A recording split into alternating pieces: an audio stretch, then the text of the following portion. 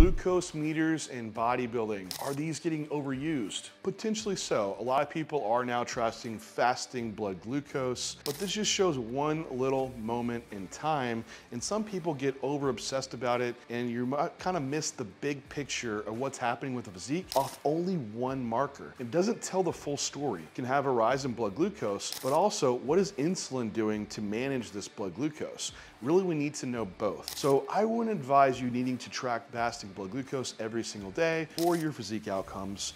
Every 12 weeks is when we're recommending pulling labs.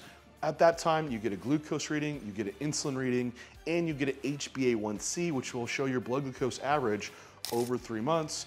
And we see how that trends over time, and never lose sight of the big picture of just coaching the person that's in front of you, how their physique looks, if they're gaining muscle and limiting body fat, they have good pumps and health is in check. Likely there's not many people that need to be tracking fasting blood glucose, but that's not without exceptions for few. So again, focus on the big picture and don't get too nuanced and lose sight of what you really need for your physique.